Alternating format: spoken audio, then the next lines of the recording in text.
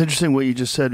One of Terence McKenna's lectures, he talked about a very profound psychedelic experience that he had where he was given this revelation that the world is made out of words. Mm-hmm. That everything is made out of words. Mm-hmm. Like he had just some sort of a profound understanding of what words really mean. Well, how much of the reality that surrounds you has been, what would you say, has emerged out of the realm of possibility because of what you've said? A lot. And you have this huge influence on the world.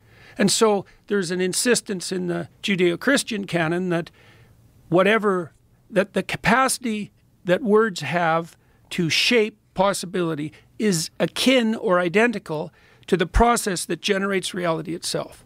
And I think that's true. That's why in the opening chapters of Genesis were described as formulated in the image of God. We're like a microcosm of the process that gives rise to order itself. It's a very different view than the bottom-up materialistic view, let's say, of the Enlightenment in the scientific world. It's a different way of looking at things.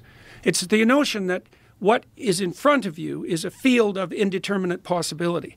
It's got some implicit structure, as the scientists insist, but it's open, and you grapple with it like you grapple with your dawning consciousness in the morning.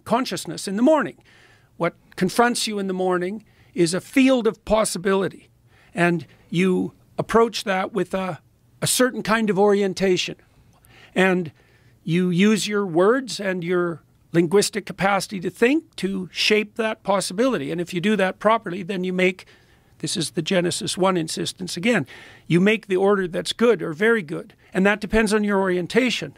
So in the Sermon on the Mount, for example, which is an instruction manual, Christ tells his listeners how to orient themselves in the world properly. So he says, first, aim with all your heart at the highest good you can imagine.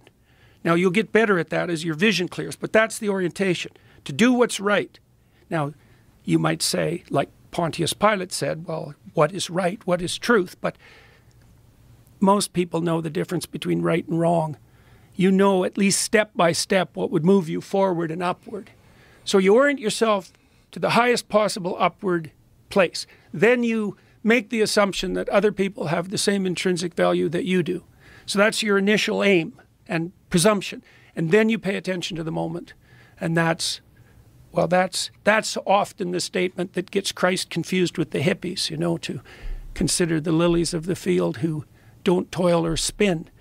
But that's not the instruction. The instruction is to aim up with everything. And then, having that firmly in mind, to pay attention to each moment, to allow the words to come to you that best suit that upward aim, not to subordinate your language to your own machinations or manipulations or your own hedonistic desire, but towards what's right. And if you do that, then what emerges out of possibility is akin to the garden, to the original garden in Genesis 1, and it's the order that's good. Truthful language brings about the order that's good. And that's, that's a very accurate way of portraying the role consciousness plays in bringing about reality. So, and it's not, that viewpoint, by the way, isn't limited to the Judeo-Christian canon. You see the same thing in the Taoist representation, because in the Taoist world you have a domain of order, that's the black serpent, and you have a domain of chaos. Sorry, I have it reversed. The domain of order is the white serpent, and the domain of chaos or possibility is the black serpent in the Taoist image, the two snakes, head to tail. And your job is to walk the line between them. And you can tell when you're walking that line because that's where things are maximally meaningful. And so that's another element of this vision, which is that if you orient yourself with upward aim and you straddle the line between order and chaos, then things become maximally meaningful around you. So, and Musk, you know, I just did a podcast with Elon Musk, and he talked about resolving his existential crisis, the existential crisis that he experienced when he was about 11 or 12. It was a crisis of faith, essentially. And the way that he resolved that and then motivated himself so intensely was by understanding that if he pursued the path of the expansion of knowledge, that would be intrinsically meaningful. That's the path of growth.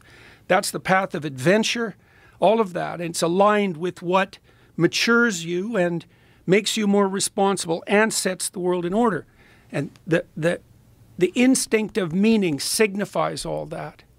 And so I've written a lot about that in this new book, We Who Wrestle with God. And that's what I've been lecturing about in 60 different cities, walking through these biblical stories one by one, partly because we have this wrestling match going on in our culture, let's say, between the nihilists and the atheists and the true believers, you might say. And one of the faults of that war is that no one stops to elucidate or delineate exactly what it is that we're arguing about.